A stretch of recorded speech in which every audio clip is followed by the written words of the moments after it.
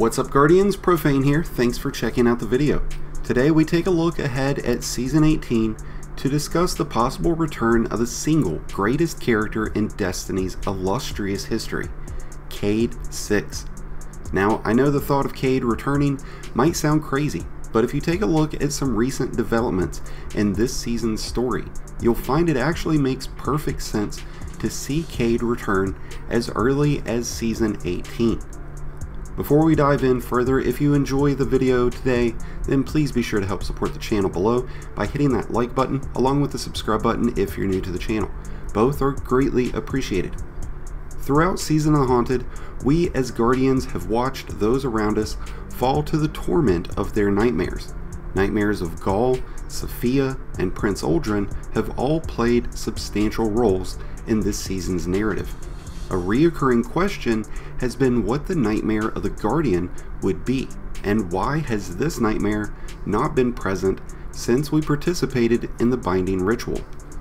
Well, today I pose the idea that it is our dear friend Cayde-6 who is the nightmare of the Guardian, and that we will face this nightmare of Cayde in Season 18. Cayde is certainly the logical nightmare of Guardians. We would hold ourselves responsible for Cayde's death. Even though we were successful at avenging Cayde's death, we never found our own catharsis. We were there, we could have done more, Cayde didn't have to die. These would have been thoughts that would circle the Guardian's mind over and over again, even now, years later, especially now that we bear witness to the rest of our friends and allies fall to the torment of their own nightmares. These personal torments mirror those of Eris, who was stricken with her own nightmares of her own fallen fireteam. Fireteam members like Ariana 3 and Toland. Nightmares we helped her overcome in Shadowkeep. And now, real time, we find ourselves failing to stop Callus, failing to push back the forces of the Witness, failing to stop the growth of Egregore. We watched as Zavala, who has the mental fortitude of a boulder, crumble to the torment of his nightmares. At what point will our own anguish and regrets break our fortitude? I expect that time is coming. As this week's final mission concluded, we discovered an audio recording from Eris in the helm. I've spoke about this a few times already. In this audio message, Eris speaks to the Drifter, who is on his own side mission in the Reef, a mission that she doesn't want him to speak to us or the Vanguard about, and that she has discovered secrets within the lunar pyramid that they need to discuss. Whatever reckless plan brings you to the Reef need not be shared with the Vanguard or the Guardian, but keep me informed at the very least. I have something that will be of interest to you. The lunar pyramid remains rife with secrets. Meet with me, and we will discuss what I have found. The implications of this message are huge. To start, I find it extremely unlikely that Eris would be naive enough to not know Guardians would be able to access this message, relayed through the helm. We've been able to pick up every other broadcast, so why would Eris think that we would not hear this? I actually think Eris knew that we would hear this message, but that she doesn't want the Drifter to be the one debriefing with us about it. Eris knows a thing or two because she's seen a thing or two. She even says that she wonders what your nightmare would look like. I have stared into the eyes of my pain made manifest, pleaded with it, raged at it. What face would your nightmare wear? I think this was a double question, meant for the Drifter and for us to consider for ourselves. She goes on to speak of her own mental and emotional clarity now that she's found peace with her nightmares.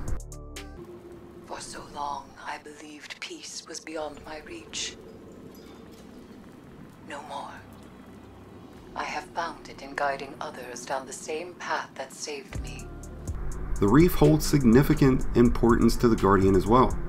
It was the Reef, within the Prison of Elders, that Cayde died. While his corpse might have been relocated to the Tower, a nightmare of Cayde could still remain deep within the Prison of Elders.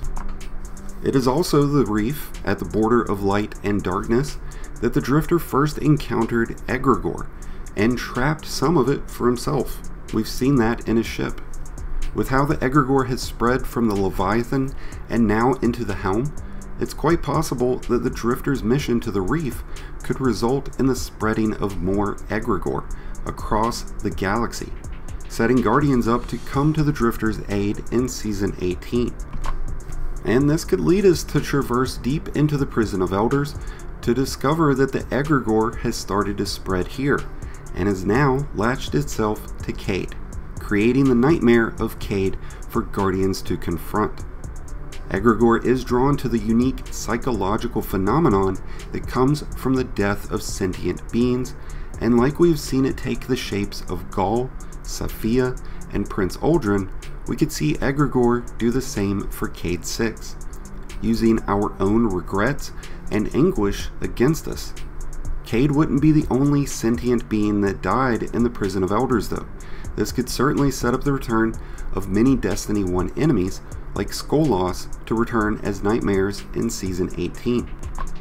It's important to remember that the spread of egregore through the Leviathan and the nightmares that have ensued have all come from Callus and the powers of the darkness, and that this entire season we have merely been playing into Callus's and the Witness's plan.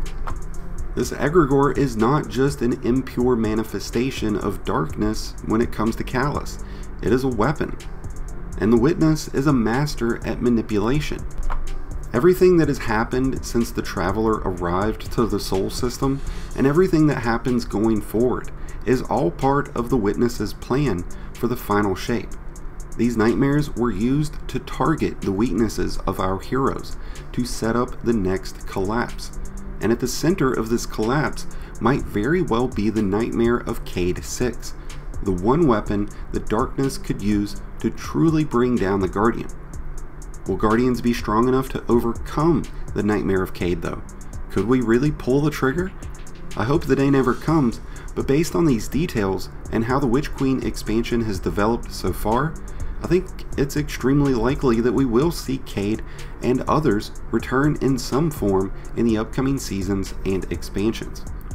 While some might look at this as Bungie lacking creativity, constantly re-rendering old things, I look at this as an exceptional feat of creativity. To continuously create new content while also funneling in the nostalgia that made us fall in love with the game in the first place is something that mirrors the adaptations of the MCU, taking fan favorite stories from the comics and readapting them into new stories for newer fans and older fans to both fall in love with. The real downside is that we as fans are always hungry for more, and that type of pressure is hard for any well-branded company to maintain for a decade. So for Bungie to do that, and planning to do it for decades to come, I tip my hat and say thank you. So Guardians, what are your thoughts on the return of Cayde-6 as a nightmare in Season 18? Do you think you could pull the trigger on your dear old friend Cayde if you had to? Let me know your thoughts in the comments below, and let me know what you think will happen to our heroes in Season 18. I hope you've enjoyed today's video. If so, then please be sure to help support the channel below by hitting that like button, along with the subscribe button if you're new. Both are greatly appreciated and really do help support the channel. And if you haven't done so yet, be sure to check out the Discord link in the description below, where you can join up with some of the most amazing Guardians in this community and get help in some of those tough activities. Until next time, Guardians, this has been Profane, wishing you all some happy hunting.